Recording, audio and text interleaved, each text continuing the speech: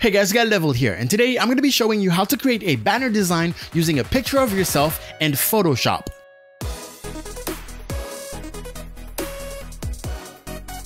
Okay, so the goal here is pretty simple. Take a picture of yourself, bring it into Photoshop, and then create some sort of banner design to showcase your colors in your social media. And once the banner is done, I will also have the PSD file available to download for free. But please do keep in mind, this is not a step-by-step tutorial. This is not a brand new beginner level tutorial at all. I'm hoping that you have little notions with Photoshop and taking pictures and computers in general.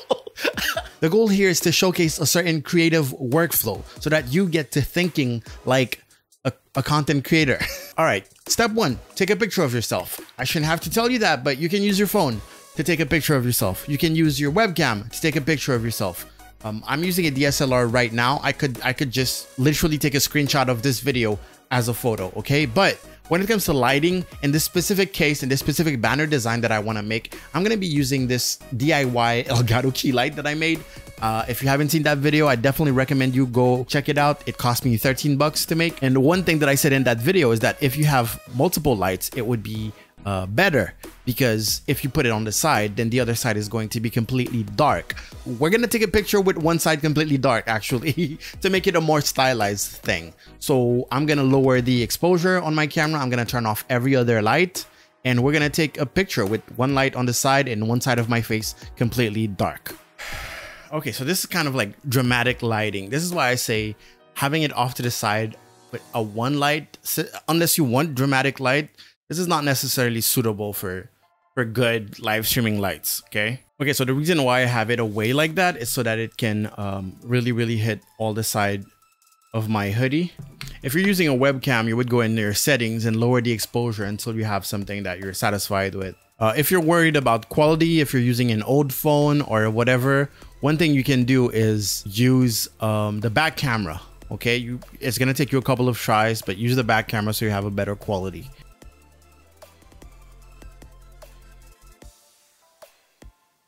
And I'm gonna see what it looks like if I have my phone's flashlight on. It's probably the harshest light you can possibly get. As you can see, it's not great, but you can get results with it. Or bump up the exposure in that case. Of course, I recommend you play around with lighting. Just place it wherever you want, wherever feels cool to you. Then you'll see the results.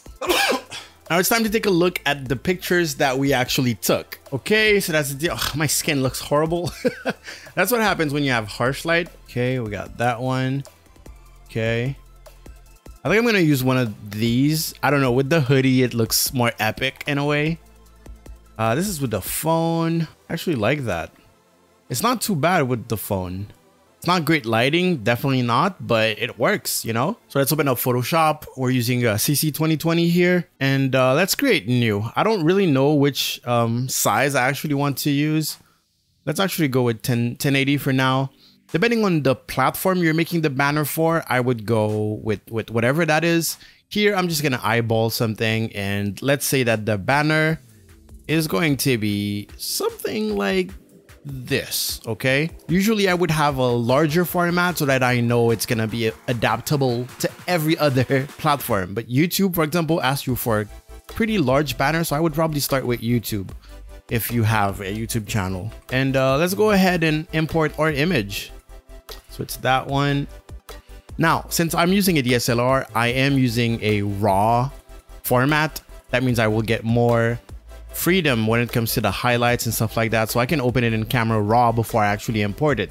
Okay, I won't spend too much time here. We're gonna wash all of that out anyways. So from here, what I'm gonna do is place this. I'm gonna keep it as a smart, I should keep it as a smart object. I don't know if I'm gonna keep it as a smart object, but let's lower the opacity just so we can see our little banner size thing here. Let's go ahead and, because I do want the face and a part of the chest to be part of the banner. Okay, we centered it. Let me flip it. I think that's good. Press OK. So that's not too bad. We can bring it up slightly. All right, so this is where color scheme comes into place. Hopefully you already have a logo or something. So hopefully at this point, the color scheme is gonna be obvious to you, right? Right now, we're gonna go with main color and then black. And then if you want some highlights, you can put it whatever color you want. But for now, we're gonna go like red and black, for example. And I'm gonna duplicate that rectangle, and I'm gonna bring whatever red color that I actually want. I'm going to try to keep this at the middle, and I'm going to double click on it here and have my red. There's going to be gradients and stuff, but right now, so with that kind of red, okay. I'm going to duplicate this. There's multiple ways because I actually want the whole picture. Well, first of all, I want the picture to be black and white. So I'm going to go ahead and create a adjustment layer. It's always when I'm recording that every truck in the area decide to come here. What did I say? Yeah, I was going to create an adjustment layer. So click on adjustment layers here and let's go to black and white actually. And I'm going to I'm going to hold Alt on my keyboard to create a clipping mask between the adjustment layer and the picture. That way it's only affecting the picture, right? Let me zoom that in a little bit. Yeah, that's great actually. That's not too bad. And from there you can play around with the values. For example, you can decide which colors are darker than others. You can make it play around with the contrast here. Now there's multiple ways of adding red here because I want this whole thing to be red. I can add a photo filter adjustment layer, for example, pick the color that I want, like this one, boom. It's not letting me pick the color, I don't know why. Because I have the mask selected. Okay, click, make sure that the mask is not selected. Click on this and then boom, there you go. Okay, wow, got super confused for a second here. So that's the filter, create clipping mask, don't preserve luminosity. Okay, as you can see, you can add it like that. Or you can create a new layer. Go to the paint bucket tool. Make sure you select this, hold Alt for the color picker, and then just fill it with that. And now you can play around with the adjustment layers to see which one fits best. You actually get a preview by hovering over it. That's cool. I only recently updated my Photoshop, so I'm still getting used to some of it. Overlay doesn't seem too bad because it actually preserves some of the luminosity, the highlights. But the ultimate goal is to have black be black. The darken seems to do the trick. So from here, what we can do is actually play around even more with, you know, either the black and white filter, you know, to decide what gets affected, or but you can also add like a levels adjustment or a curves adjustment, whatever you like. If I want to bump up the highlights, for example, and really wash them out like that, that is also possible. But I'm gonna keep it, I'm probably gonna keep it dark just so we can have that detail in the face, right? So it doesn't look like a cartoon or anything. Here's where I want to separate. I want to add that photo thing to the clipping mask, holding Alt. And this is what we have so far. And now I'm actually going to turn off all of those so I can cut it out. I cut myself out. I'm going to click, what is that?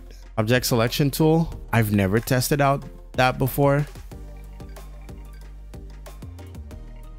Oh my God, Photoshop, that works pretty well.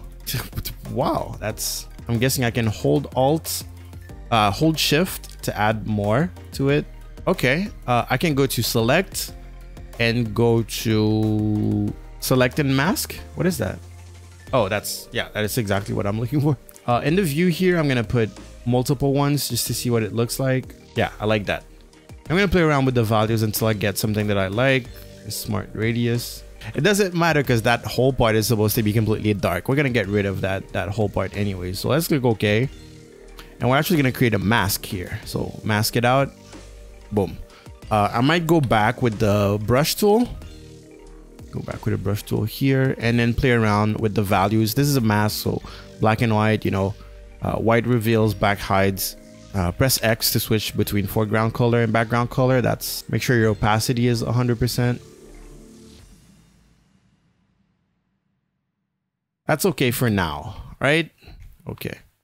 Let's go here and turn everything back on by one. Okay, that's actually pretty decent. One last adjustment layer I'm gonna add is to get that left side to be way darker. And let's do that with a curves actually, okay? Just to help it blend in a little bit.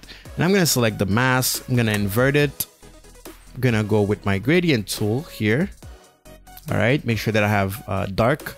Basically, I'm gonna, from the point that I drag and the point that I drop, it's gonna be a gradient between pure black and total transparency. So here, I just need to go and do this. Okay, until it gets to the face. And that didn't work because my whole mask is black. I need to do the opposite of that. So the darkness is coming from the white, which is revealing the gradient. Okay. Radial gradient. I want a linear gradient.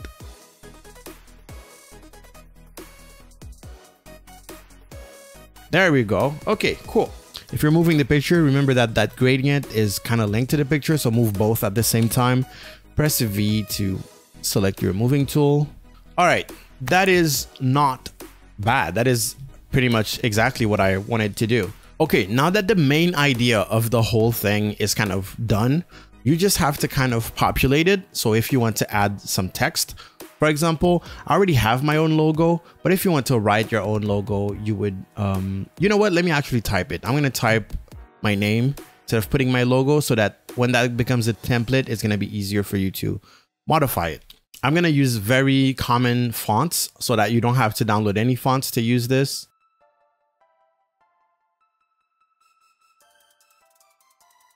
Time to mess around with whatever shapes we have just to give this a little bit more details. We're going to add some gradients. You can go on a free stock photo image website and download a grungy texture and just apply it with the blending mode.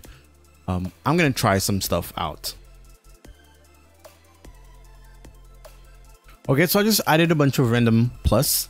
I'm going to merge them all together. I'm going to rasterize them and duplicate that. When they get gradually bigger, I'm going to go to filter, Gaussian blur, and I'm going to gradually add some blur.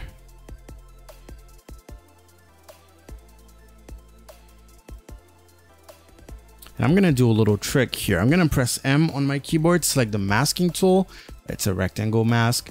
And I'm going to select this side and I'm going to press, I should separate them. I'm going to press Control Shift J to just separate that side from the other side. So here I have this part and then I can add that there individual. So on that right side, I'm going to press Control I to invert the color. So it's going to go from white to black. And I kind of like that. Okay, let's continue playing around with everything, really.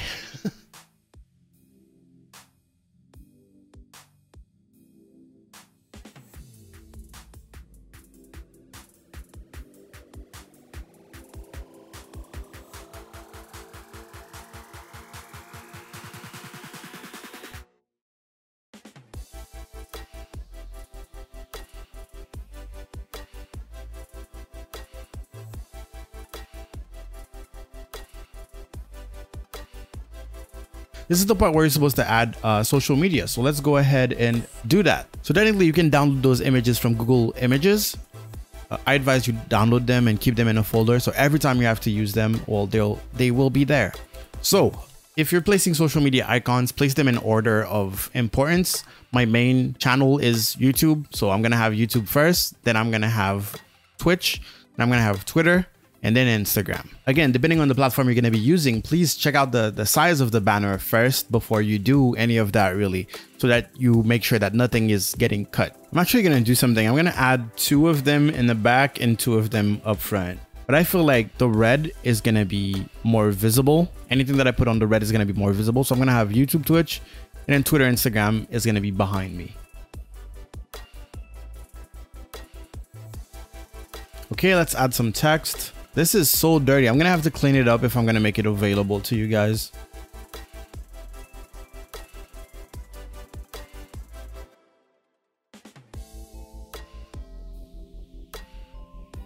Okay, we can add some finishing touches by just slightly going over the whole thing. Either you can, if you want to make it easy, just download a grungy texture, as I said. But we're going to play around with brushes and just lightly tap it with dark, white, and red brushes.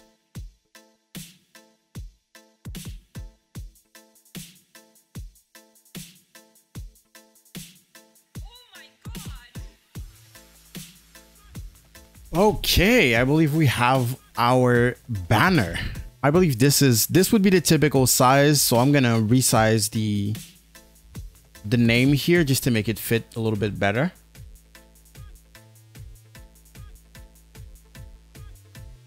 Okay, something I can do if if I want this to be like extra, I could have the eyes actually be white.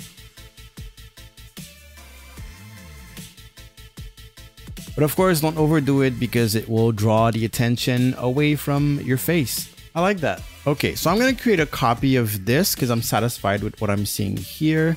I'm going to create a copy with that being transparent just in case I mess up. I created a lot of duplicates just in case I mess up. Turn that off. And then I'm going to create a mask around the banner size that we have here and then group up everything pretty much. Okay, and then create a mask. Boom. Like that. Here's our banner. Now if we want to duplicate this and maybe merge it, we can do the graphic designer's easy button and just blow it up. For that one, I want to use a lens blur. So unnecessary, but it gives you that extra realistic blur, you know? Oh, okay, the blur finally applied. Jesus, that took so long. All right, and then you turn it down a little bit. Boom, then you got that. You can even go crazy and maybe add a outer glow. Okay, so this would be the part where you would go on Google and look up whatever social media you want and the banner size, and then play around with it. If you test it, it doesn't work, you can always come back. So 1500 by 500. Let's open up a new project. And honestly, you can just go here, Control A, Control Shift C to copy everything that's visible within the selection, and then Control V. Then you just place it up until it matches. Like right here, you can see the formatting is not great, but the advantage that we have here is that some of it is going to end up being cropped anyways, on Twitter, that is. Let's go ahead and find that picture again. So if I turn the opacity on that, what? Did I perfectly, what? That is perfect. But the only issue here is that my social media is not that visible since my profile picture. So if I wanted to absolutely have this on Twitter, I would just move the social media on top of the text, on top of the main text, and it would be visible. I don't really care if that bottom part of the text is not visible because you can still read get level. Okay, so what I'm going to do is I'm going to clean up the PSD so that you are able to modify it yourself. Okay, so there it is. The PSD is completely cleaned up. Technically, all you have to do is come in here in the picture folder. I put it in red so that you wouldn't miss it. Replace the picture. Of course, you're going to have to create your mask. Okay, you put your picture here, and then just make sure the clipping mask, remember you hold Alt in between the layers, and all of the layers up top will affect your image to give you that look. If you don't want the eyes to show up, you can just turn on this thing, but if this is not turned on, the eyes will show up. What else? It's hard to really make a template out of something that is so custom, you know? Of course, the text, you can come here, change everything. And then social media, there's all the text too. Good luck. I showed you how to make it from scratch. Technically, you shouldn't have any issues remaking it from scratch. So if you get the template, it's only easier. I'm not going to be using this design. So technically for now, it's an original design. Of course, all of you that's going to use the exact template will have the same design pretty much, depending on how you change it. But what I can do is that since it's a single color overlay for now, not overlay, banner, I can just add one adjustment layer to make your lives so much easier. And it's going to be a hue and saturation. Remember those? Just change the hue. And it will match everything, every color that you want, including that perp. Whatever your main color is, this should help you out a lot. Anyways, I've shown you how to make it. I've shown you how to adapt it to whatever size you want to adapt it to, and let's save it. Okay, so the link will be in the description for the PSD file if you want to download it. Really, I just showed you how to make it from scratch. You shouldn't need it. But yeah, let me know what you think about that kind of project, like doing templates like that, or making it available, or just showing you the step-by-step, not really step-by-step, but the creative process of making things like that. I'm trying to dive more and more into all of those different things and tips and techniques that you need to know in order to be a real full-time content creator. You know, you gotta pick up Photoshop at some point and start doing your stuff. I know, other free software, you know what I mean. But yeah, sometimes you need to sit down and make your own banner. Anyways, follow me on social media.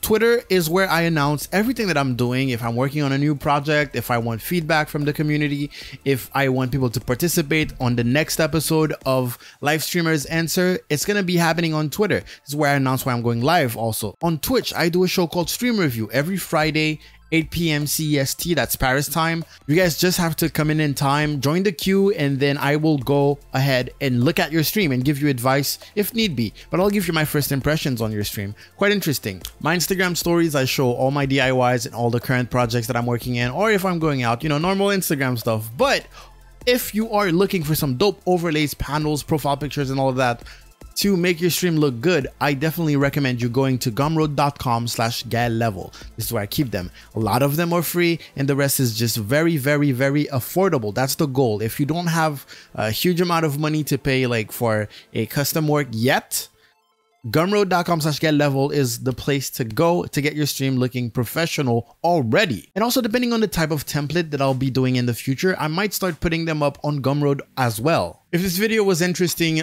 leave a thumbs up. As usual, subscribe, ring that bell, and I will see you guys next time. I've been recording for 2 hours and 26 minutes. It is currently 2 a.m., 2:30 in the morning, but I will see you guys next time. Go out there, make me proud. GaelLevel out.